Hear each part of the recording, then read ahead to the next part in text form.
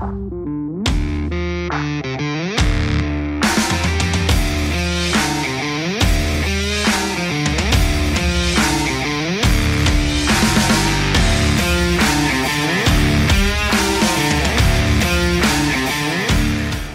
guys, it's Junior. Welcome back to Horsepower Warehouse. Now you guys probably know me pretty well for all of my Corvette builds that I do.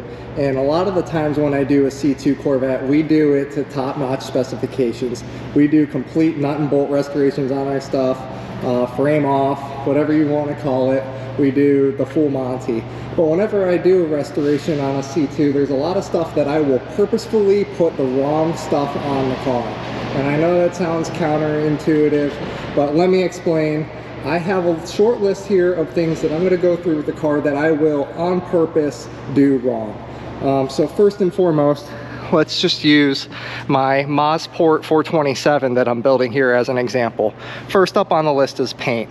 So we have a couple of different options when we go to paint a car. In terms of color, you know, we always build it as per the trim tag. How the car was born will determine what we're going to paint it in terms of the color. But other than that, you know, the world is your option. What type of paint, so on and so forth. We only use top of the line paint. I prefer a PPG product if at all possible. PPG, I believe, did do the paint on this car, but here's where we deviate from NCRS correct. When these cars were built, this one in particular, 1966, it was a single stage paint, meaning there was not a base coat and then a clear coat on top of it.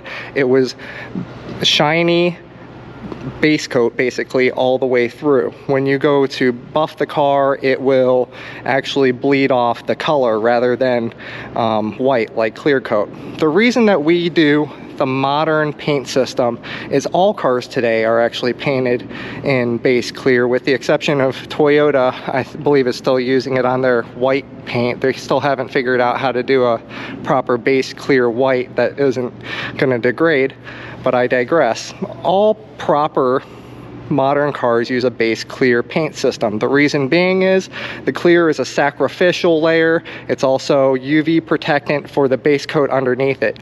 Base clear paint will last a tremendous amount longer versus single stage. Also, the final finish that you get out of the product is bar none better. It takes way more prep and polishing, compounding than polishing for a single stage paint versus a base clear. Most show cars, if not all modern show cars, are painted in a base clear paint job for that reason. As such, we do not do the NCRS correct standard on most of the cars that I do. They are not single stage, they are base clear. Speaking of coatings, here's another one. Powder coating. You can see the chassis underneath the 67 that's getting ready. And you can see I have a table over here with a bunch of powder coated parts as well. We choose to powder coat our chassis, our suspension components, brackets, radiator shrouds if it's got the metal shroud, as many components as we can. We actually like to powder coat because it makes it a lifetime restoration. When these cars were built, they did have powder coating available. However, it just was not a cost-effective way to build cars, so Chevrolet decided to just basically use a standard paint on the chassis. We do have that available, but we almost never use it because the powder coat chassis and suspension components will be a lifetime restoration, whereas you're starting the clock if you do it really any other way. You can do a modern like Eastwood ceramic coating, which will last considerably longer than what was available in 66, and it will replicate that finish. But NCRS, to be honest with you guys, they are very picky. They will call you out for the smallest of things. I've had a lot of NCRS judges come through here, look at my work. They can genuinely appreciate all of the things that I'm explaining to you, the utility of everything I'm doing, and they'll tell you, you know, we may or may not mark you off for this because, you know, we do see why you're doing these upgrades, but they're they're judges. They are looking at a book and seeing how the car was built originally, and then they're referencing that, and it's either correct or it's not. It's a yes or no. Is it better? All the things I'm showing you make for a much better car, but are they correct to the book? No, but that's the purpose of me making this video. Beyond the powder coat, let's go on to the stainless steel brake lines. Okay, that's a big upgrade on these cars.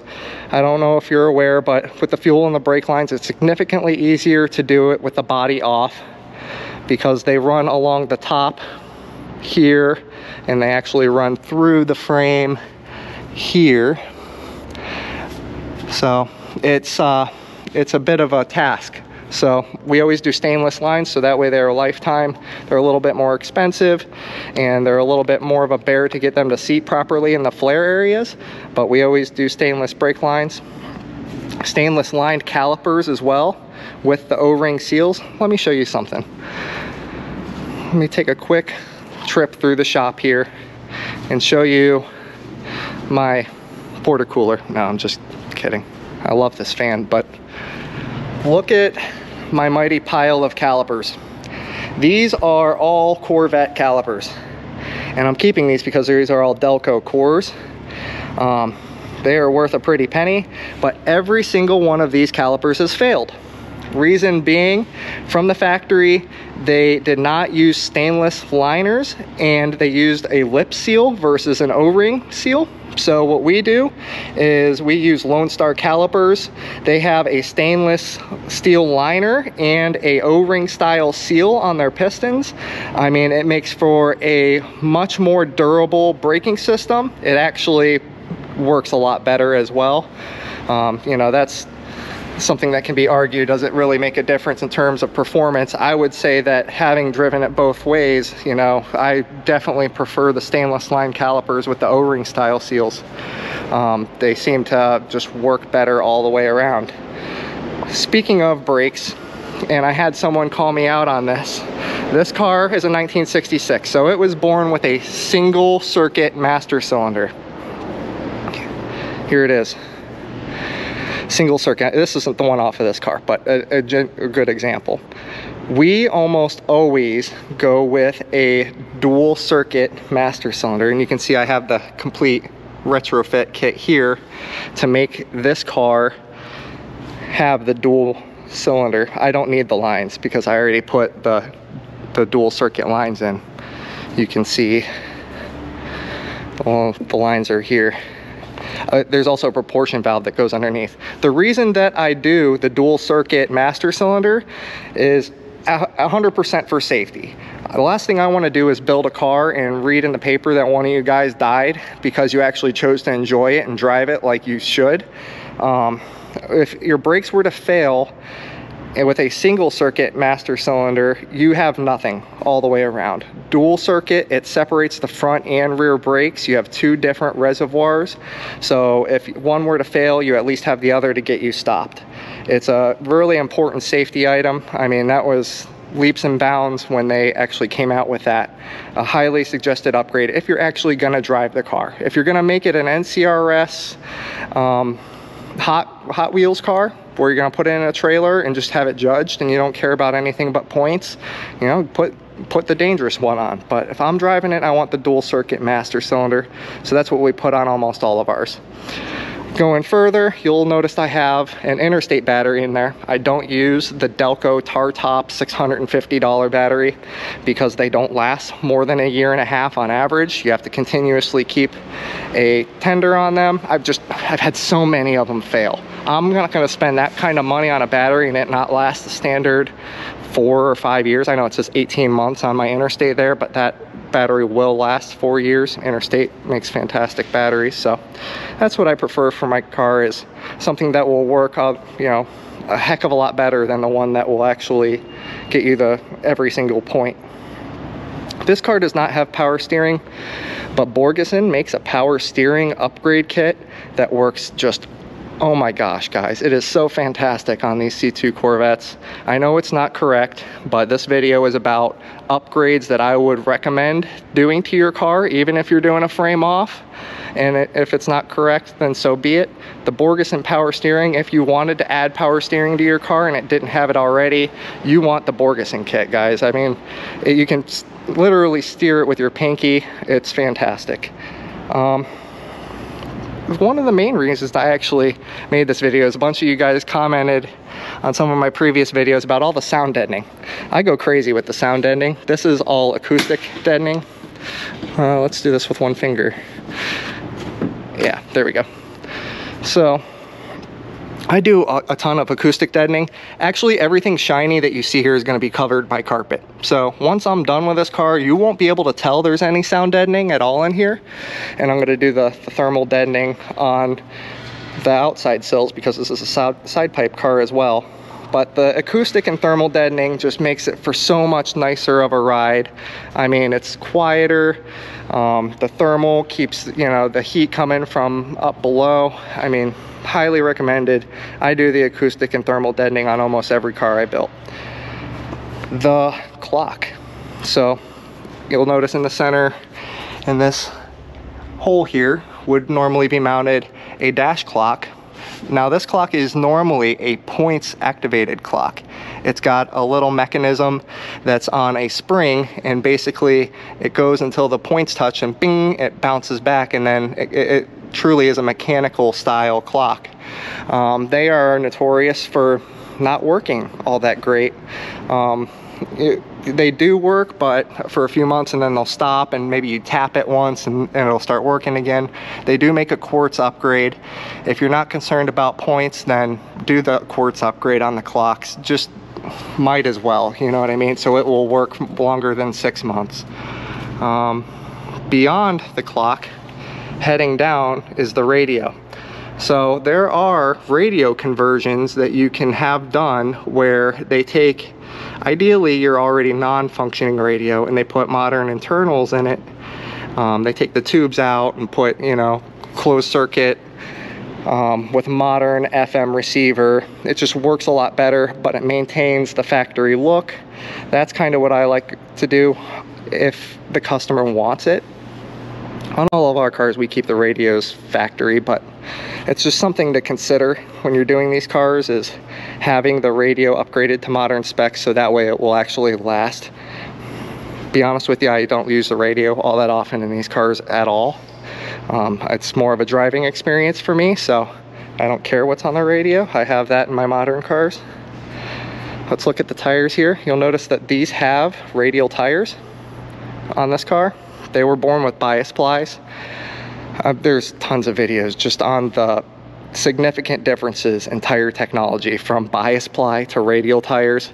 We almost always run radials on the car if you're gonna drive it. Is it NCRS 100-point correct? Nope. They want to see the correct bias ply tire that the car was born with. Like I said, guys, they aren't judging how good your car is. It may be 100 times better than factory built. They are judging, is that how it came? Beyond the radial tires, and I have a little bit of a list here printed out. I did not know my list was this intensive of the stuff that I am actively doing wrong on these cars, but I am making the final product so much better that I will justify every single item on this list. Beyond the radial tires, we have the valve seats. We have modern unleaded fuels. There is no lead. You don't want to constantly try to put a lead additive in it. So when we have the heads redone, we put the hardened valve seats in. More modern fuels, so that way it works, you know, right out of the pump. Stainless shims for the alignment. Right here. So these are the trailing arm shims, and you can see stainless steel with bolts. When you buy your shim kits for these cars, they're available in mild steel and stainless. The stainless is, I think, double the cost, but every time we do shims, anytime there is a stainless variant and a mild steel variant, usually the stainless is more expensive, but we almost always go for the premium variant, just because stainless is a lifetime type of part, whereas mild steel, if it's not coated properly, you know, the timer's ticking. The gaskets, we always use the best available. I am a stickler for cork gaskets because they work the best for these cars. Now I know Felpro sells a rubber gasket that they can't claim is a premium upgrade. Stay away from those guys. The cork is where you want to be. But I don't reference the manual in terms of gaskets. I only use what works best with all of my experience and all of my guys' experience. So I don't care what the NCRS has to say about that, if it's the correct color gasket or not. I will also use odor neutralizers. When I take apart the heater box, I actually wipe it out. I will ozone machine the entire car to neutralize the odor, but then I put a coating on the inside of the heater box to neutralize odors, and it keeps it so it smells really nice inside of the car when I'm done, and it stays that way for, I've had cars come back 2 years later and they still have that nice pleasant smell inside. So I think that makes a big difference. It's not correct, but I'll do it anyhow. Last thing on the list is fluids. Now, I am not against using AMSOIL, extreme duty gear oil in the rear, zinc or ZDPP additives in the oil, ethanol neutralizer. I mean, there's better coolants.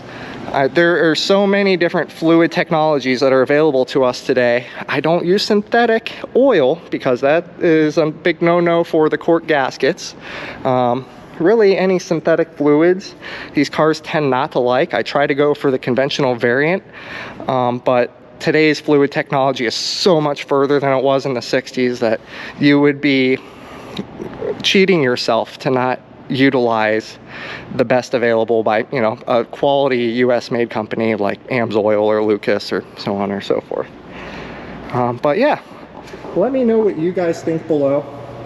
That was like a 16 or 15 item list of all the things that I'm actively doing wrong on these cars, but I justify every one of those items. I have the choice to do it right or do it that way, and that's what I choose. Because ultimately when you go to drive this car, I mean, it makes it so much nicer when you get it on the road versus being able to say, oh, I have a 100-point NCRS top flight car versus, hey, I have a classic car that I can really enjoy. I was gonna say hot rod. This thing isn't really a hot rod. This is a true to form car. It was just made better through modern advancements. That you really, if I didn't tell you most of those things, guys, there's no way you'd be able to tell.